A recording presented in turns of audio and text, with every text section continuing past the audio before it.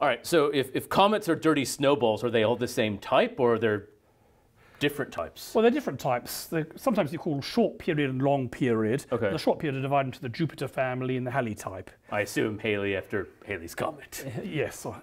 So the Jupiter family comets are defined as having periods of less than about 20 years. So they go around the sun regularly, but less than 20 years. Yes. So these ones you can see repeatedly. Okay. All right. The Halley type comets periods between 20 and 200 years. I think it's about 75 years for Halley's comet. So essentially they're similar. They're just they go a little bit further out for. Yeah. So these are sort of things you can see repeatedly, and so these tend to be the ones that spacecraft go to. Okay. Yep. These are sort of often once in a lifetime. That people wait every 75 years to see. Okay. Yes. And then the long period comets, which to me are the most interesting, by far the most numerous, have periods of more than 200 years. As we'll say in a bit. And so there's by more than 200, we're talking way more. I was than going to say, so there's no like limit. 2 million years. Okay. All right. Okay. These are once in human history. Okay. So there's kind of few times a year, a few times in your lifetime, maybe once in your lifetime, and maybe once in no one's lifetime. That's right. Okay. So let's start off with the Jupiter family comets. So here's an orbit. So I've got the Sun, Venus, Earth, and Mars, and we'll put them in orbit around the Sun. And this is a typical Jupiter family comet. Okay. And they're called Jupiter family because their orbits typically take them out to about where Jupiter is. Okay, so that's why it does kind of seemingly start relatively close in comparison to the inner planets. Yeah, so if it went further out, it would take longer. So it can't go much further out. The Jupiter orbit would be classified as a different sort of comet. And these comets, they're in highly eccentric orbits. Yep. And so this is what we talked about with the Kuiper belt, this eccentricity of a lot of these orbits. Yes, and they're also inclined by quite a lot. They have to be eccentric, because if they went out of Jupiter and they weren't eccentric, we'd never see them if they just stayed out of Jupiter's orbit. So there probably are ones out there, but yeah, they'd probably be called the Trojan asteroids. Yeah, okay, all right. And because they stay out there, they stay cold and they don't show tails. Gotcha. But we now know that actually many of the outer asteroids do show very small tails. So there's no really hard and fast boundary between some of the asteroids that are a long way out where they can have ices. And they probably would be comets if they came in. Yep, okay.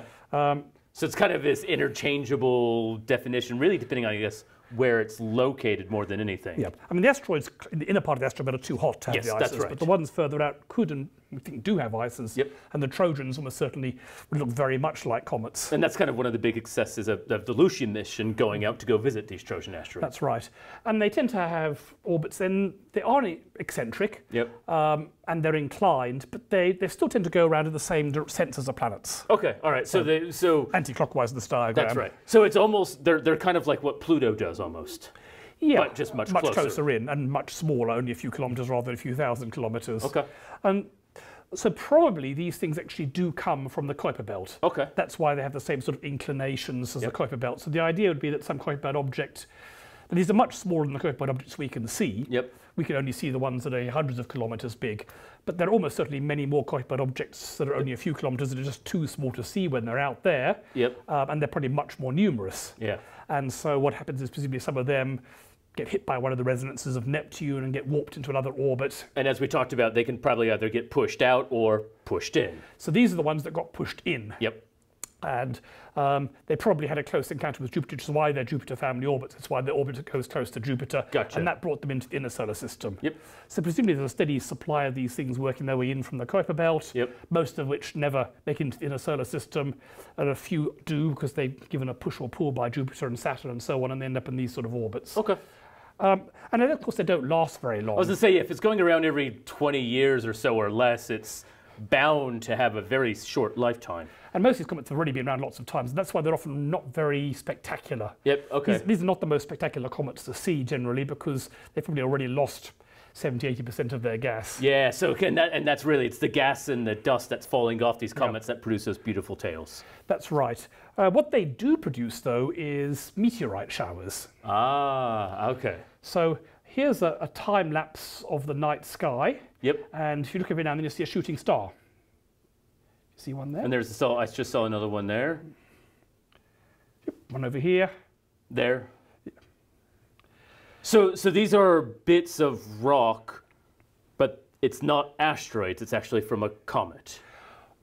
Some of them could be asteroids. A lot of them seem to come in showers. Yep. Now people often think you go out there, it's like raining. Yeah, yeah. But in practice, what it means is you go out there, you let your eyes adjust, you get a nice rug to lie on your back with a friend, a glass of wine or something, and chat and look at these things.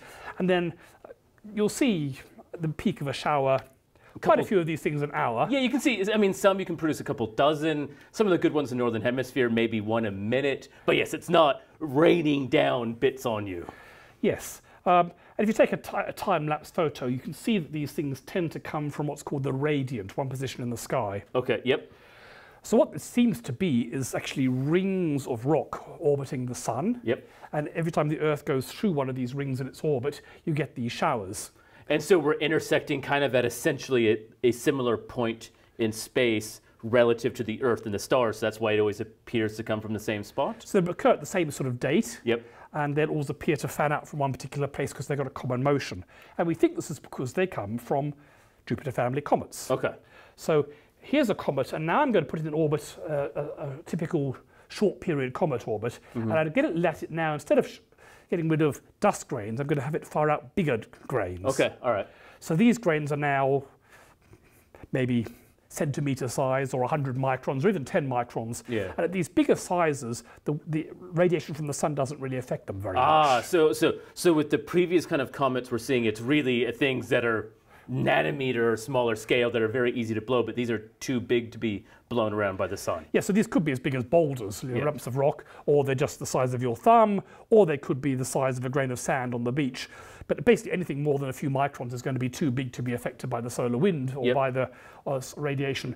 And so these things, as you can see, tend to spread out along the orbit of the comet. So it's essentially, it quite literally does almost leave a trail in its orbit behind it. So what you can see is as the comet breaks up, and this could be the very last stages of the comet, the last of the ice has gone away and the comet just turns into a cloud of boulders, and you end up with these elliptical rings. Okay. And we can actually see these rings at infrared. So here's Comet Encke, and you can see. So this is one of those rings of stuff that is fallen off, not again blown off, this is fallen off and not being blown away by the sun.